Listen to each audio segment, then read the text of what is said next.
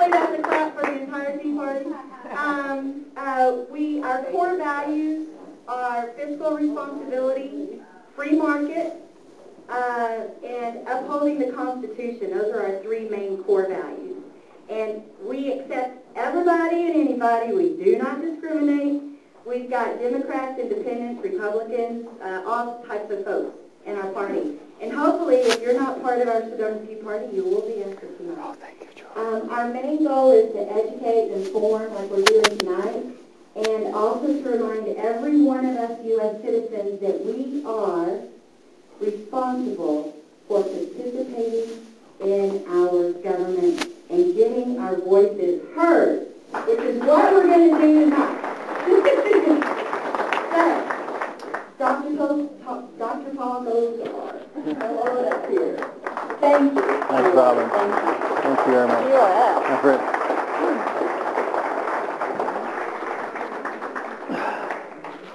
Well, thank you. This has been amazing. I hope you don't mind I walk around. My mom always said that I had St. Vitus dance. And so, and now I found out I got a tail. But no. So I enjoy walking around. It kind of makes me at ease. So if that bothers anybody, I'll try to be a little bit better. But thank you very, very much for taking the opportunity to come out and talk. Because what I'd like to try to do tonight is tell you what I see and what's been going on from my vantage point. Tell you what I see is happening and going forward. And then listening to you. Because that's what we have to do, is we have to listen to America. That's where we were going. So I guess I'm your Waldo.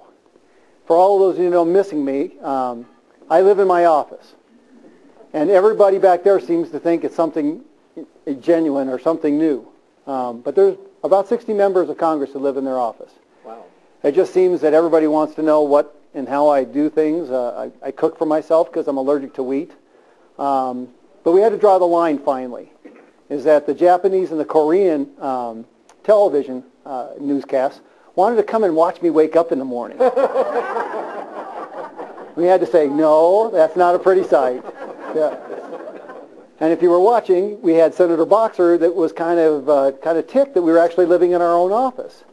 But I will tell you, the options were going to be a little bit worse, because I have a pup tent, and we were going to end up over on her office, on her lawn, and we had found a rubber opossum, and we were going to put it on a spit.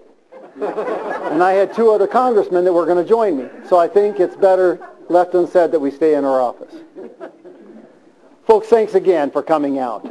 And I want to tell you, and the first story I'm going to tell you actually happened to me the very first day I was in office. And it'll tell you what I believe is what most of us believe, what's going on in Washington, D.C. So we're going to start by a question. How many federal groups of people does it take to hang a big screen television? 1 million. A trillion. Well, it would be amazing. It's 7. 7 groups of people. Oh, wow. And I have to go through it painstakingly because you'll have to understand what's at fault here, what's wrong. The first gentleman came in my office and put a mark on the wall. And he said, sir, are you happy with the mark? I go, I don't know what the mark is all about. But if it's the center of my television right on that wall, I'm happy with it. So you're happy with the mark. I said, I guess I'm happy with the mark. So he leaves. He leaves. A second guy comes in and he goes, so are you happy with the mark? I go, well, the last guy asked me about the mark. I'm happy with the mark as long as it centers the television and that wall across from my desk. By the way, the television's sitting on the table. So I'm busy taking it out. He goes, oh, no, that's not my job. I'm just quality control. So then in comes 3 more. And they come in and they put the brackets on the wall. This time I've got it all uncovered and I'm getting ready. No, that's not our job. Then 4 more came in. And by the way, in between each of these steps is a minimum of 45 minutes. Mm-hmm. Then 4 more came in and they actually put the television on the bracket. Didn't hook it up. Then 3 more came in and they actually hooked it up but didn't plug it in. Then 2 more came in and plugged it in to make sure it worked. And by the way, the second guy that came in, the second one, came back in and said, are you happy with the work? I go, I'm really happy with the work, but I'm going out to buy my own drill set. That's exactly what goes on in Washington, D.C. It's amazing. And the comment is what I most see in Washington, D.C. is I knew it was dysfunctional. I just didn't realize it was this dysfunctional. But that gives you an idea of what's going on in Washington, D.C. A lack of common sense.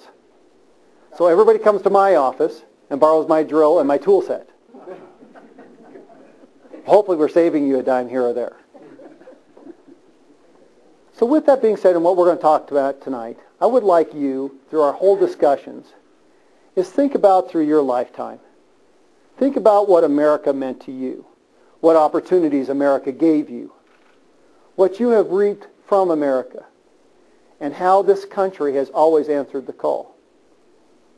Because I want to talk about that. It's called debt. It's the most imminent danger that we face in our country. We are right now at $14.3 trillion in debt. That's so many numbers, I can't even see it straight. We're no longer talking about billions, we're talking about trillions. Somebody went crazy with a credit card. We did. We all did here. So this is our problem. And just so, no, it's all of us. It's every single one, not just D's, it's ours. All the way across the board. So, but let's put it in perspective.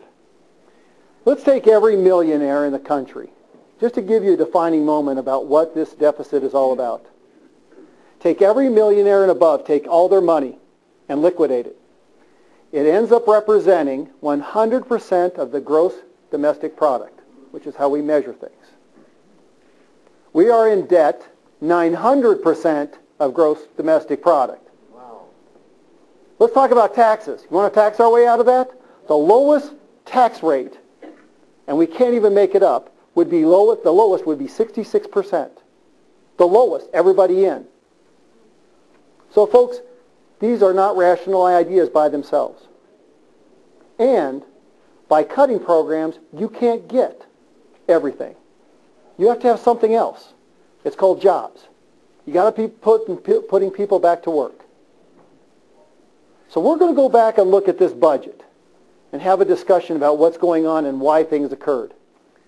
This is a budget from 2010. It's the closest thing that we can come because we've been doing a CR for 2011. The last Congress failed to do a budget, the first time since 1974. It failed to do it. We kicked the can down the road. In my world, if you did it, you own it. It's your problem. Unfortunately, we inherited it. But this is the breakdown, okay? And it's important because we're going to discuss what a continuing resolution is and what a budget can do. Now, in a continuing resolution, you are limited to two pieces of the pie. This green one here, called non-defense discretionary income, and defense. You cannot do anything else with these other cores. That is all you're limited into a CR or continuing resolution. Okay? The second part of a CR or continuing resolution is you cannot legislate.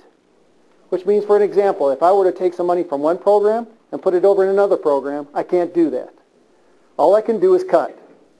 So these are where the cuts came in this CR. Okay? And we want to focus on that. Okay?